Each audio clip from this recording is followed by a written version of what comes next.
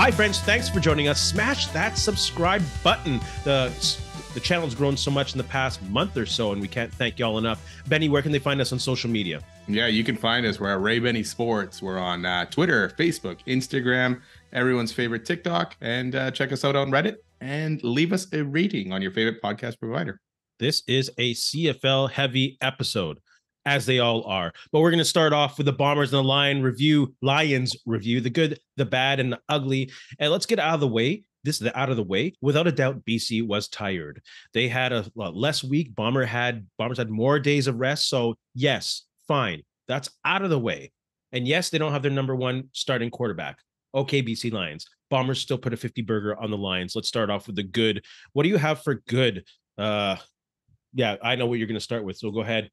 Yeah, you know what? We've not panned him a lot, but we've kind of been on him about his offense and his play calling and all that stuff. I'm going to give a good to Buck Pierce and his play calling, and then on offense executing that play calling very well, especially early in that game. They came in with a game plan. They had a game plan. This is what we're going to attack. We're going to attack them deep. They found something in that BCD, and they went at it, and they never looked back. And they had won that game basically in the first quarter. You never saw any form of life really with BC. Even if they tried to get back in the game, they had drives. The Bomber D would be like, okay, that's enough. Kick a field goal, So Bomber offense, Buck Pierce, Zach Karlsson, Kenny Lawler, all good. I think BC thought what I thought would happen in the game. I think BC thought Bomber would play bully ball, run the ball, and try to get some momentum that way. And it's funny because the Bombers did play heavy set early.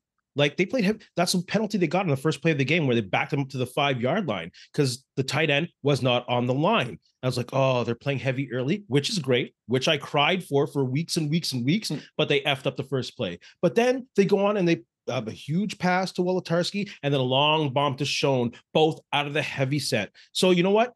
Play the heavy set. That is my favorite shit in the playbook. Buck Pierce, use it until you grind the other team into the ground because it works.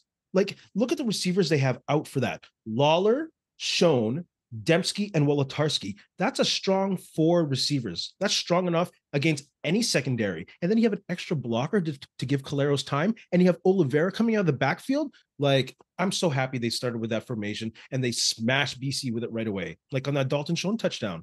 It was beautiful. Yeah, so I can't complain about them not using the heavy set this week. 6 offensive linemen in the game for 5 of their 6 touchdowns. So I think the only one was the one by Prukop or Drew Brown later in the game.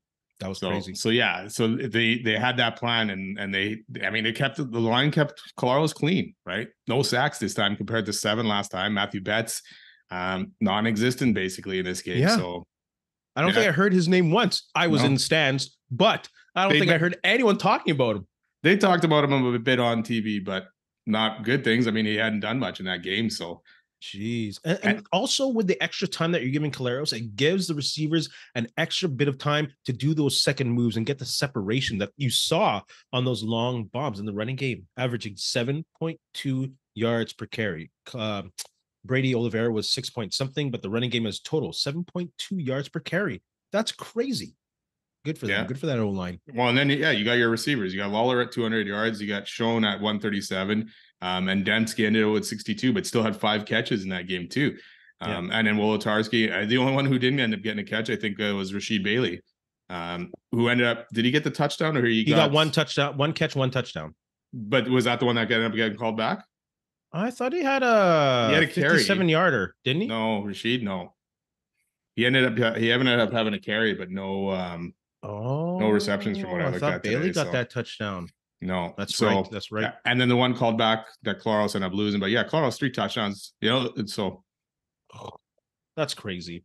And also shout out to Buck Pierce for using 5 different ball carriers. Like the amount of confusion and motion that led to that really put BC on their heels rather than them be able to attack the line and be so ferocious and aggressive on their defense. It forced them to really take a look, be reactive, and by the time the play was on, it's too late. You had a receiver way behind you because the DBs had their eyes caught in the backfield, or you had a big hole because the DBs and linebackers' feet were on the ground because they didn't know where the ball was going. So again, shout out to Buck Pierce and the motion and the use of different ball carriers. I really like that.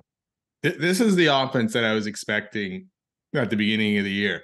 That one that cannot be stopped. It could go out and score 40, obviously 50 points kind of thing, or 30 to 50, somewhere in that range, right? That's crazy. A good offense that could tick. And now they got Lawler back, and maybe that's what they're kind of needed to get that star receiver out there, because he won a couple nice jump balls out there. Absolutely. Got open on a few other plays. Got dinged for a pass interference call, which he did not like. So, I didn't like that. Yeah. So he could have had way more than 200 yards. So let the guy play football, man. Like, come on. Notice we haven't even talked about the defense yet. And this was like the first time, not the first time, early on the season, but still they're allowing a lot of points. But the dark side really loomed heavy in this one. No offensive touchdowns allowed. Yeah. Demario Houston with another pick. Are you kidding me? Brandon Alexander as well. He was all over the field, just making Evans and Davis reconsider their decisions. It was crazy. Yeah, and then looked great. The hits on Evans, Big Hill's hit on Evans. Unfortunately, Evans got hurt or wherever it happened there. I think he was probably getting pulled at some point anyways, because he wasn't having the greatest game. And they got him after him early, and they were giving him shots, and they got him out of that pocket running around, and he was already scared. He was missing passes downfield to open receivers already.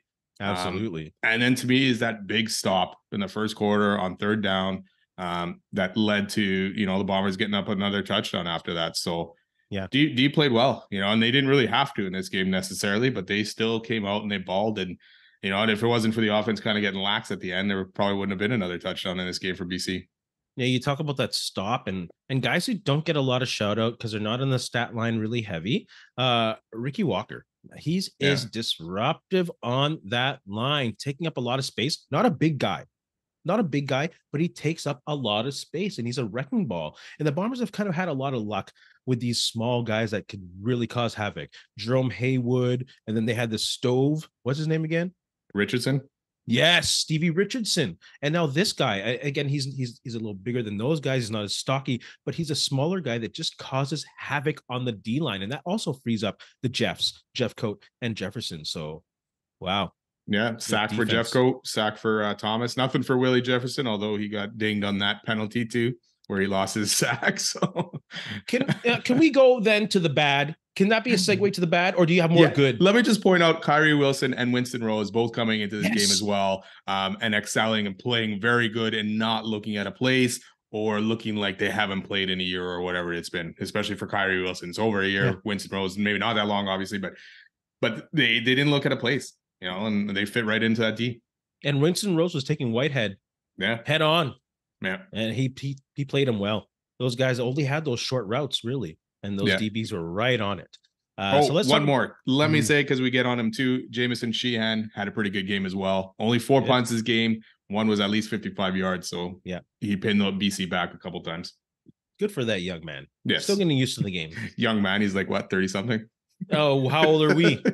Older than that, I guess. Let's talk about the bad. About that sack, the review on the horse collar. I don't know who is up in that Bomber replay booth, but that was a pretty clear call from section 112, row 26, seat 7. I saw it from there, so I don't have no idea what that review was about. Yeah, I think what O'Shea ended up saying is there was a lot of plays in the last game, or I think it was against BC, where he didn't end up challenging, where he probably could have ended up winning. So I think he felt like he almost had to do this one. To me, it wasn't a typical horse collar tackle to me when I was watching it. Like, he held him back. Like, he held him obviously in the horse collar, but it was more like he stopped him from running instead of pulling him down, kind of thing, right? So I could see that why he'd probably challenge that, but you're going to lose that usually. So letter of the law is grabbing the back of the jersey or the pads. Yeah. Well, the unfortunate thing is he didn't even probably need to do that, because he would have ended up getting sacked anyways. Absolutely. But it's one of those bang bang, you're in the moment, you just grab, and son of a gun, you get a penalty. It was a great play by Willie Jefferson. Always noticed on the defense. Do you have any more bad? I got a couple more bads. Our punt returns, kick returns, just without Janarian Grant has not been good. I don't blame McRae altogether, because that's not his normal position, but not good. And then on the flip side, they gave up some pretty good runs to Terry Williams when he was kick returning or punt returning. He had what did he have? He was 195. His longest was 62 on a kick return, and a punt. One of the punts that he ended up getting a return, it was 35 yards. So they got to clean that up a bit. Yeah, to piggyback on that. Shout out to at Farside 1951 on YouTube for noticing McRae isn't as confident on those punts, and I think that's true. There was that also, when I saw him earlier on, just wasn't finding holes, but there was that one later on in the game where he kind of bumbled it, and I was like, you know what? At Farside 1951 is correct. He's not that good at punts, and maybe it's just about getting him comfortable with it. Yeah. Because I don't know. Have you heard how long Grant is out for? No, because he was just put on the 6-game injury list. So I don't fully understand that 6-game injury list, because you can come off early. So exactly. There's no penalties, or maybe there's we don't know. But something has to get better there. And I think we mentioned the coverage last week, but I think McRae's game needs to get polished. Not knocking his game, just more reps. There is definitely a few times where he's not catching that ball cleanly. It's more than once, and it's just that delays him from even looking upfield and finding that hole. So, and that's one of those things you really can't simulate in practice. No, when you have guys coming down the field that want to take your head off, your boys on the team aren't going to do that. No, you know that. Yeah, so that pressure's not there, and you don't have all these people watching you out at the same time. Oh yeah, you got 30,000 people watching you, waiting for you to drop it. 30,847, I think it was. Another good crowd, man. Ooh, sheesh. Do you have any ugly? I guess I'll just throw them into the ugly, because we've seen it before with the offense kind of getting a little bit lax later in the game. The Karlsson interception in this game, just a bad play altogether. You had Oliveira there. It seemed sloppy. And then to me, Oliveira's fumble that led to a BC touchdown again. It happened in the Ottawa game. Same thing. A Karlsson interception and then a Oliveira fumble, or maybe it's the other way around. But, it's just having that lead and trying to kill the game, right? Mm-hmm. You got to be focused still in those moments. They did it against Hamilton as well this year. So just like to see them clean that up a little bit. And on the Oliver fumble, again, like the Ottawa one, he was like on a pure run. Yeah. It wasn't like in a pile where guys are all over him. He was on a run, full speed. So just something that I'm sure he noticed. He was cussed about it a little bit after the game. He realized that he's on himself, but we got to mention it in the bad, because it's not good. He got the touchdown on the next series, right? We were texting each other and just like, so 27 yarder, 28 yarder. And you knew he just wanted to hit somebody. He didn't get touched, I don't think, at all, but he was ready to run someone over. So. And that's another thing we talked about last week, the yards before contact. They need to really get that up, and they obviously got that up with Oliveira on this game. He gets averaging like 6 point something, and he only ran the ball 6 times or something. Yeah, it wasn't nine a lot, times. So. 9 times. Oh, geez. Yeah. Ugly? You have any ugly other than the BC performance? No, that's it for me. TDs, Dayton Evans gets hurt. D-line. Oh, Vernon Adams being the third stringer and not dressed, and then dressing at halftime. You know what? Ugly. We've said this many times this year. Can the CFL and that dumbass genius sport get their stuff together with the stats? Why are stats still on PDF? What is that? What is that? Like, come on, for people who actually want to follow stats or want to do fantasy and keep up with what's going on and what just happened, we have to go through these PDFs showing top 3. You can't. That's ugly. That's ugly still. Yeah, and the popularity of the NFL is fantasy football. Quite a bit of it is fantasy football, bringing in the non-fans, the guys that don't have a favorite team necessarily, or girls that have favorite teams, but they watch all the games because they got a fantasy football team, and they do want. You think if there was no stats for them to look up and keep track of how they're doing in fantasy football, they wouldn't be losing their mind right now? That's crazy. And that's where the CFL is dropping the ball. They have fantasy football stuff, but you can't even look to see it until the game's over the next day. Oh, this is how this player did, kind of thing. It's like, or we get the injury report the day before saying, oh, this person's hurt, and we have no information on the backup or no stats. It's ugly. Yeah, and we're into August. We're halfway through the season here. Didn't they say July? Yeah. Mid-July, it'd be all running? Hell yeah. Come on, CFL. You know what? Maybe put expansion on the back burner for now if you can't do 2 things at once. Figure out statistics. I'm going to cuss. Fans, Bomber fans, BC fans also, put your thoughts on the game, the review, the good, the bad, and the ugly. Thanks for all your contributions last week. Great comments. let's go on to team grades. Let's start with Winnipeg. Okay. They got an A. Total team effort, not perfect, but against a team like BC, very impressive. Would have given them an A+ if the BC team would have been fully rested and they're playing their number one QB, and they kind of got the same result. But I'll give them an A for that. Yeah, can't wait for October 6th because that'll be a great game, the tiebreaker in this all, and hopefully both teams are healthy. Right, getting Lawler back was huge for the Bombers in this one. Not having Vernon Adams, although I don't know if Vernon Adams would have fared as well that he did the first time when he had hours in the backfield to look downfield and find open receivers, right? He would have been a little bit more under pressure. I'm sure he would have done better than Dane Evans did, but I'm giving BC an F. They got beat in all phases pretty much of this game. The D got exposed. Maybe like you're saying, they're a little bit tired coming off a short rest and all that kind of stuff. So we'll see in October who is the better team.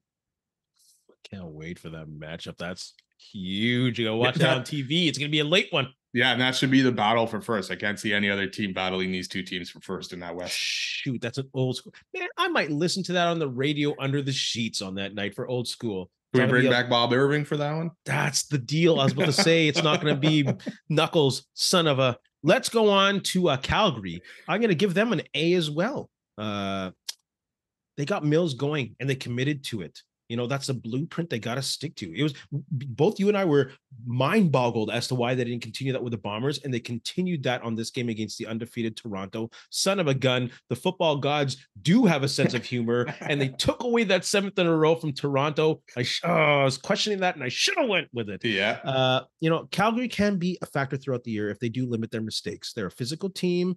And if they don't put it on Meyer's shoulders, they can survive. And they might break a heart or two. But I'll give them an A.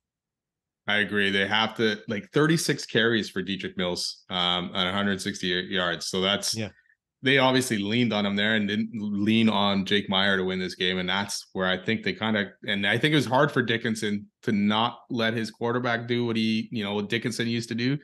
You got to rely on that other part of the game. I'm going to give the Argos a D. Unfortunately, Chad Kelly went down. The Argos seem to have played it safe by taking him out, kind of mentioning that he could have possibly came back in and he's not as hurt as they're kind of letting on. So, but again, we questioned where Toronto would be if Chad Kelly got hurt because their backups are no experience, right? Cam Dukes came in and for them, they abandoned almost that run game. Andrew Harris had one carry. The bread and butter. And I don't know if you had mentioned Ouellette maybe left this game for a bit. So, but they didn't help Cam Dukes. He still threw 15 times, and I know you were down, but it was only 20-7 or whatever it was. Absolutely, right? And they saw the other good Canadian running back too. So I'm surprised they kind of abandoned their running game, but not a good week for the Argos. I'm going to call an audible here. Surprise, surprise. I'm going to move the Chad Kelly question up to right now. If Chad Kelly were to miss an extended amount in time, where would you put the Argos in the power rankings? It's hard to say because so many teams are still so bad, but I would definitely take them out of the top 2. I would still probably leave them at least 3 to 4 until I can see what Cam Dukes kind of looks like. Because to me, none of these other teams have done anything to make me go, ooh, look out. Yeah. Montreal's kind of making me say, ooh, look out, especially if they get fully healthy and with the signing of Sean Lemon. We'll get into their thing in a bit. But I'm going to put them at 6, around-ish, 6, 5 or 6. I sure, Cam Dukes might be good, but from what I saw, from what he offered, I don't get any sense that he's a suitable backup to keep the team at the level of play that they want to be, even with extended amount of time. But hey, practice, right? Yeah. Practice. So I'm going to have them around 5 or 6 in the power rankings there. If Chad Kelly is out for extended amount of time. Sounds like he's not. Sounds like he may miss this week's game and then they got another bye. Their third bye already. So he may be back after that. So he only may miss 1 game. So that's not good for late in the year when it gets cold at all.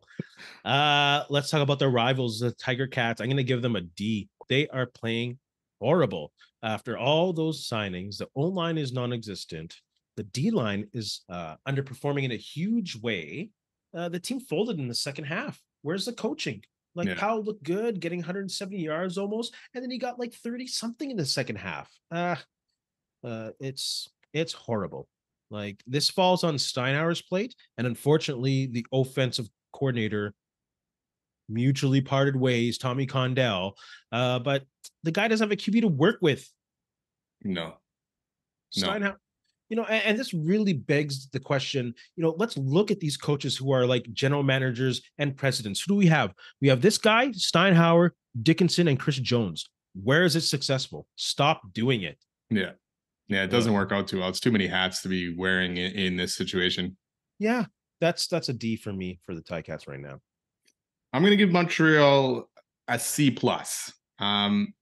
Offensively, they didn't get it going until later. Their defense, though, was on top of it. Montreal's first 4 drives: interception, missed field goal, interception, 2-0. Hamilton could not take advantage of any of that. They only scored 7 points out of any of that. So again, maybe that's why Tommy got fired there. But again, you got Powell, who he's what, third stringer, right? Anyways, Ricardo had a decent night later on, stats wise, like later in the game when the offense kind of woke up. So the D saved Montreal here. And kept them in this game, and then the offense finally got 2 late touchdowns. Standback finally got it going over 100. Austin Mack still having a wicked season, another over 100 yards for him. So Montreal's got the D. They got the D to keep them in games. That offense has to figure out maybe a little bit sooner if they want to compete with the likes of, say, BC or Winnipeg and Toronto with Chad Kelly. Montreal, I'm not going to jump on their bandwagon, but things are looking up for them, I think. I don't think their offensive line allowed any sacks in this game, which is encouraging. William Steinbach is getting more yards, which is encouraging. And they still put up 24 without one of their best receivers. And we knew their defense was good. So Montreal ain't no joke. Yeah, three sacks, a fumble recovered, and 2 interceptions. And speaking of Sean Lemon, caused a fumble, 2 sacks, and intercepted in the 4th quarter. Lemonade. Great night. And I don't know why it took so long for a team to freaking sign this guy. Maybe he inspired the offensive line. Maybe. Shoot. Did we go through all the grades? No, we got one more. Saskatchewan, Ottawa. There you go. Making sure. Saskatchewan, they got a C from me. I'm glad they stuck with fine, but the coaching is just not good. If this was any other team, they might have lost to the Elks this week. Yeah. It was like the coaching. My goodness. And good for the kicker for hitting one. He was like 0 for 4 on over 50, and he got a 54 for the winner. So good for them, but they didn't look good.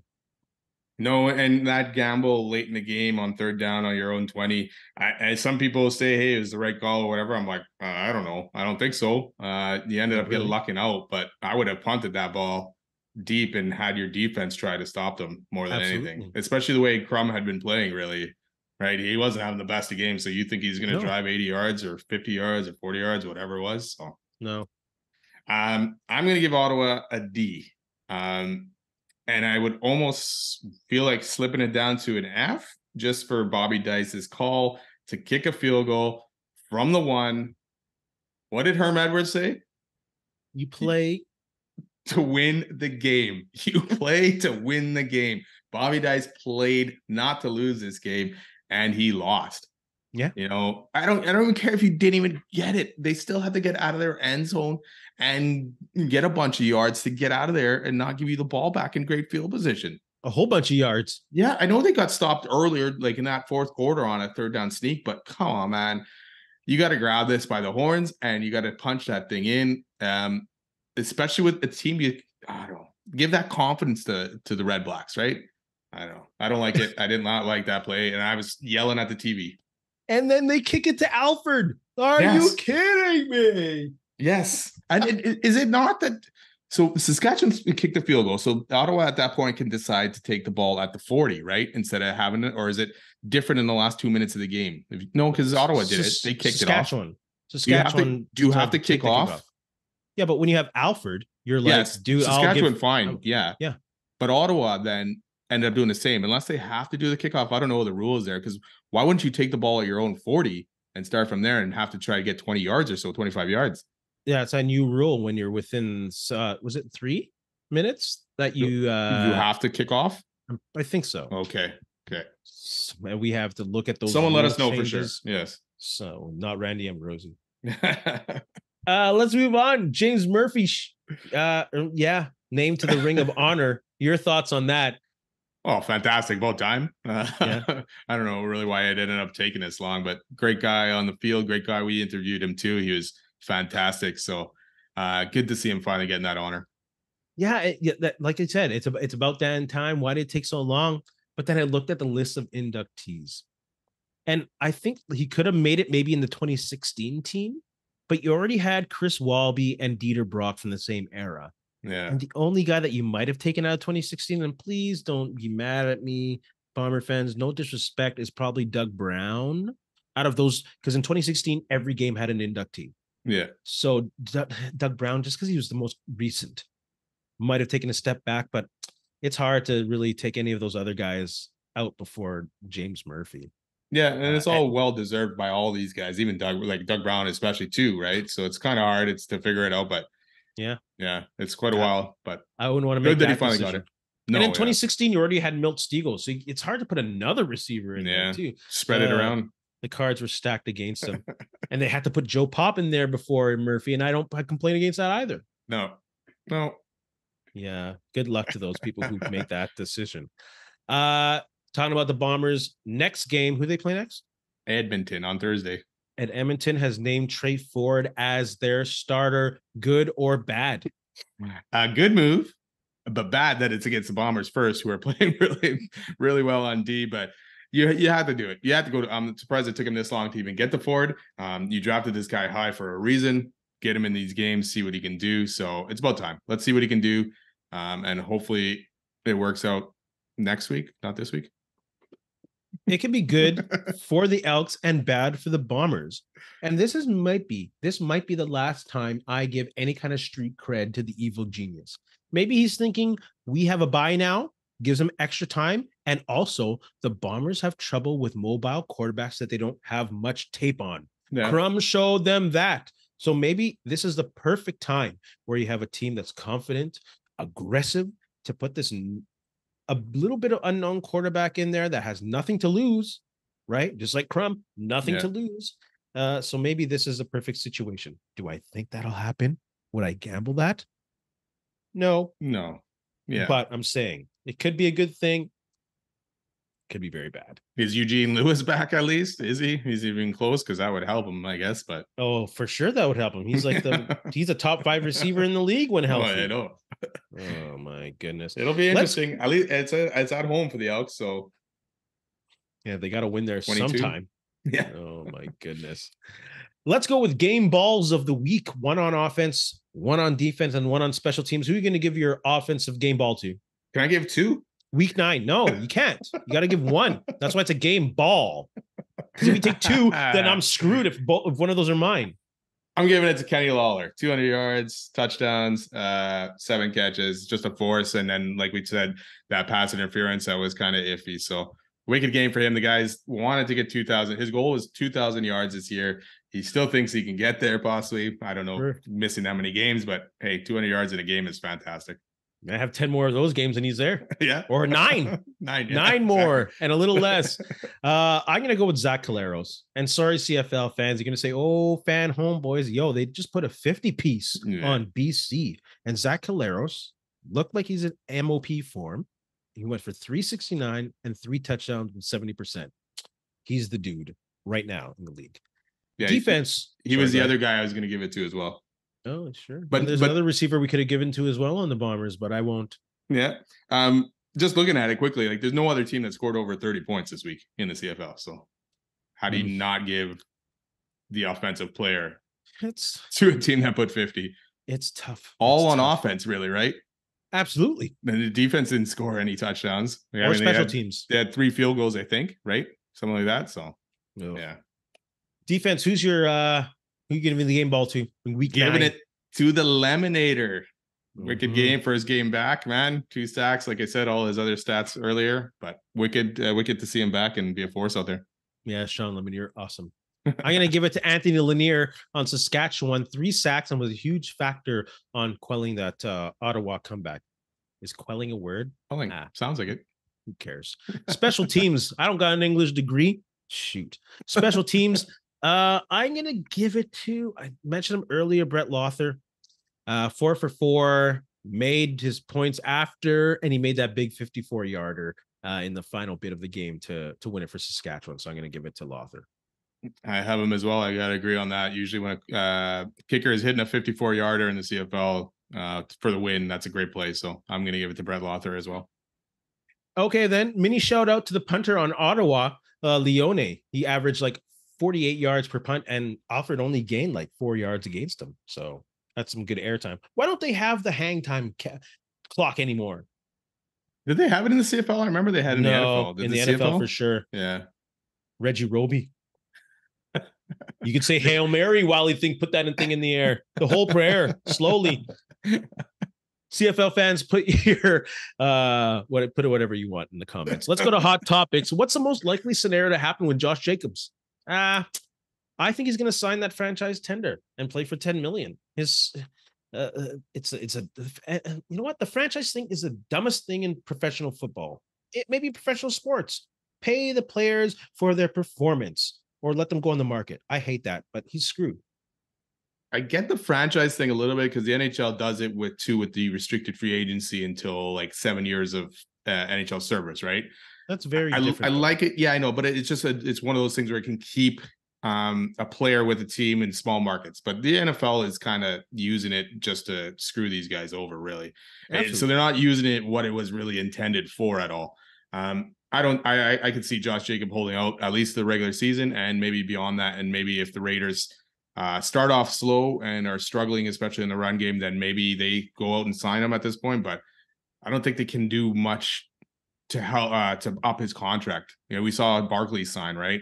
So I don't know if they can even change it much or even sign into a long-term deal at this point. So I can see him sitting. Hunter Renfrow is making $15 million on the Raiders. Josh Jacobs, I think, is making 13. This makes no. I'm not Josh Jacobs. The other receiver, Jacoby Myers. This makes no sense, man. Yeah. It's the NFL. And who was their best player besides Devontae Adams last year? You know, Josh Jacobs.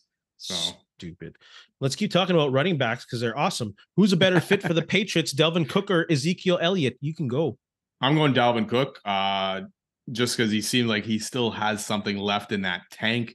You know, I'm kind of still surprised that Minnesota even got rid of him. Maybe the contract was too much. Speaking of running back contracts, but yeah, I would take Dalvin Cook.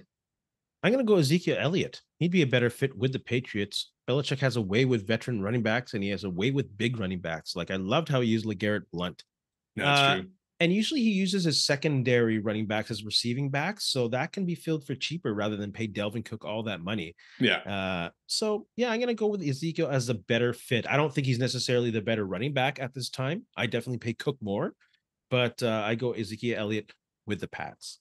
Yeah, I don't think Cook at this point is going to get what he's looking for. And yeah, New England won't probably pay him at all. I mean, Cook went to the Jets to visit last week and many thought he was going to sign. But obviously he's asking for way more than any team's looking to pay him. And I thought he wanted to go to contender Cook. So the Pats aren't a contender. No. Jets are? Well, more than the Pats. AFC least. Speaking of the Jets, though, they cut Strebler, so. Come back to Winnipeg. Yeah. Just saying. Who are you going to get rid of in that situation? Shoot. He's going to Ottawa, isn't he? Probably. Karlsson traded to the Pens. Good move. I think it's a great move. Pittsburgh has to make this move. They can't rebuild with that core of 30-year-olds that they have.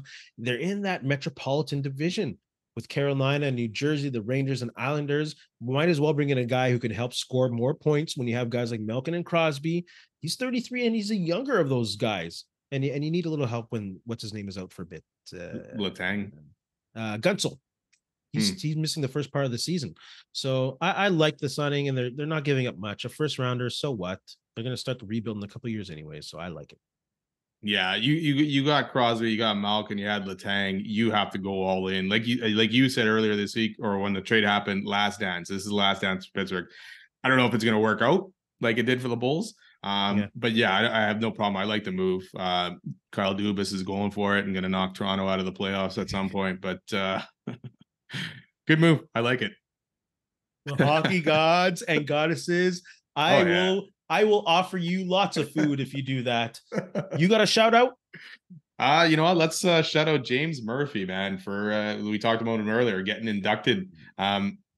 We didn't end up saying any of his stats, but you know, he ended up 573 receptions, 9,036 yards, 61 touchdowns.